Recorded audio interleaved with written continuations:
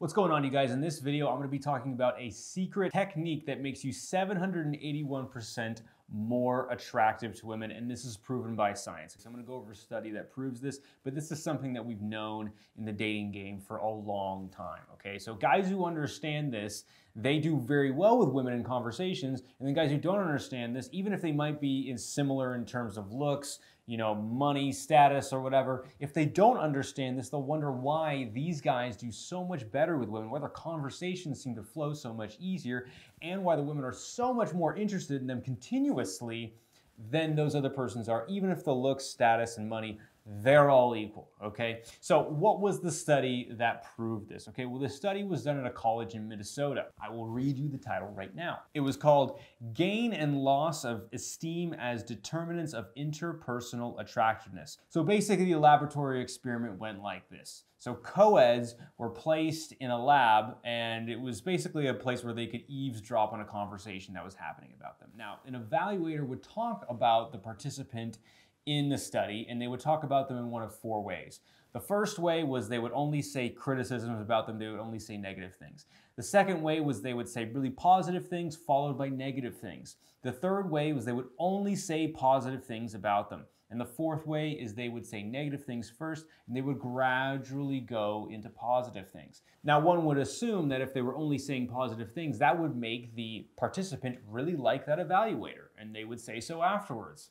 But what they actually found was the most liked evaluator was the evaluator that started with the negative first and gradually went into the positive. And the least liked was one who started with all the positive and then went negative. That performed even worse than if they were only negative. Now, what does this mean about dating? How does this apply to the secret technique I'm talking about? Well, it applies because men who walk up and only give compliments don't do as well as the men who are harder to win over. The people who started out as negative were perceived as being more honest. They were perceived as, not so sure about this person yet.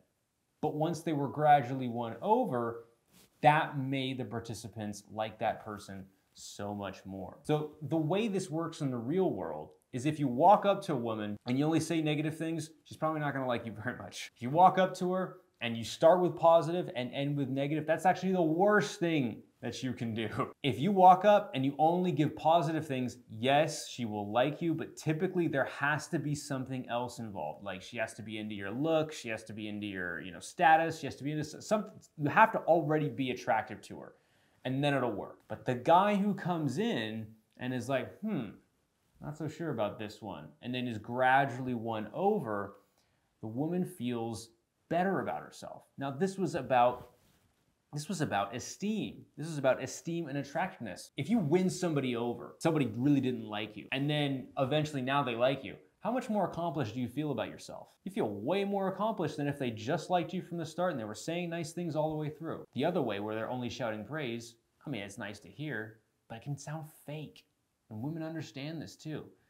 Beautiful women especially, they are so used to hearing nonstop compliments all the time. But the guy that doesn't give them that at the beginning and is won over by seemingly something that has nothing to do with their looks, that person becomes special to them. They want to hold on to that. They want to hold on to that feeling they get because they get the most boost of self-esteem from that person. A huge factor when it comes to attraction with women is validation. If a man validates a woman too quickly, then she's good. She can go home, sleep like a baby. But if she has to work for it a little bit, if it's a challenge, she's gonna like that guy way, way more. So the next time you're walking up, don't be so easy.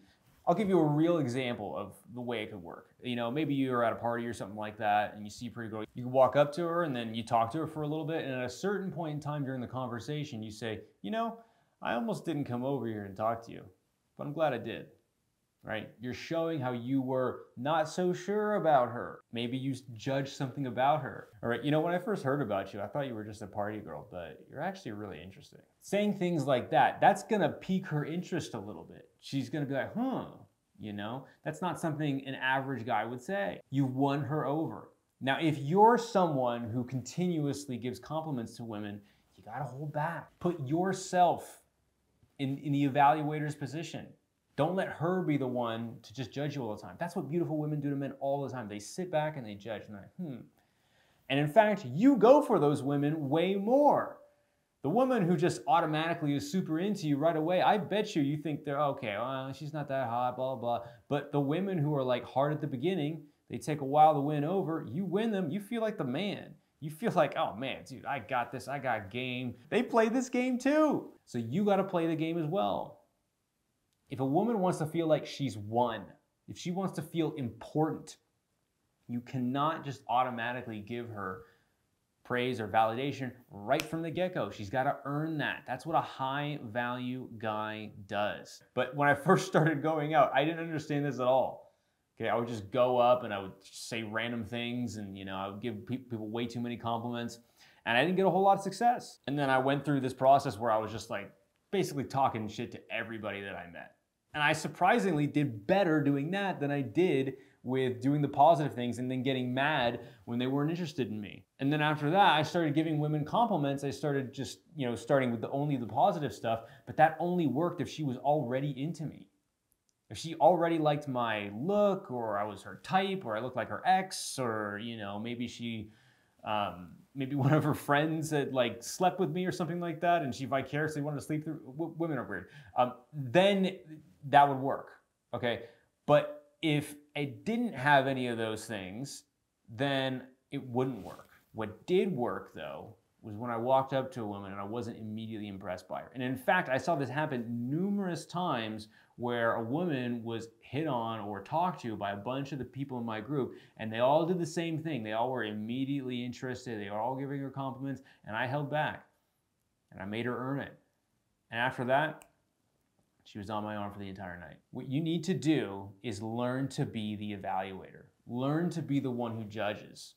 And it doesn't start overnight. It starts by you doing this, you get better at it. Like with me, I didn't have the confidence to be able to do this right away. Okay, it took me time going out and really working on myself to do it. Okay, but what I did when it happened was, now I realized, okay, now I understand the game. Now I have choice. And I know what you guys are thinking. A lot of you are thinking, okay, so now that I know how to act right away, how do I keep this around? Because I can't, if I'm always playing this game every time I talk to her, how is that going to be sustainable? It's sustainable in this. If you have the confidence to be able to walk away from a situation or a woman that doesn't serve you, you always have that power. You see, women don't want a guy who just sticks around no matter what. I know it sounds crazy to say. A lot of women want stability. They say they want security and all that stuff, but it kills desire. They want a guy who actually has options, who, if he has to, if he needs to, will leave. Because then they feel accomplished, then they feel good that that man has chosen them and sticks around with them. Before, when I got a beautiful woman, I would only be able to keep her around for a little bit because I understood this principle, but I wasn't living it. I wasn't embodying it. And so I would get her for a little bit. We'd, probably maybe one night sometimes, or a couple weeks or something like that. And then she'd disappear, okay? But once I understood this, once I experienced a night with a woman, she would stick around because I maintained this. It was a part of who I am. And it became that much easier. I didn't have to think about this tactic or this secret technique because I would naturally do it because I had options, because I had confidence in myself. I knew that when I met a woman, she was gonna have to impress me in some way, shape, or form. And that's why guys who do well with women already do even better, because they understand this principle and they do it naturally, okay? So if you want to start like me and start by understanding this first and then building it from that, that is also a tactic. I mean, I see this happen with guys in my program all the time. For instance, there's a guy named Sean who I worked with a while ago, who when he first started working with me, it wasn't like he wasn't around beautiful women. Like, he was around a lot of beautiful women. He was just getting friend zoned by all of them. Like, none of them wanted to date him. But once he started learning this tactic, his perspective changed. And 6 months later, he messaged me this. He actually messaged me saying, now I try and decide whether this smoke show is worthy of being in my circle or not. And that is a super powerful statement. That's a statement of a high value man right there. And that's the kind of guy that women want to get with. They don't want to get with a guy who just immediately wants them in their life. They want to get with a guy who chooses them to be in their life. So if you want to be that guy, if you want to be like Sean, click the link down below. The coaching application is right there. Fill it out. We'll see if you're a good fit. Thank you so much for watching, you guys. Use this technique for good. It doesn't just apply to dating. You can use it everywhere. But use it for good. I'll talk to y'all later. Good luck out there.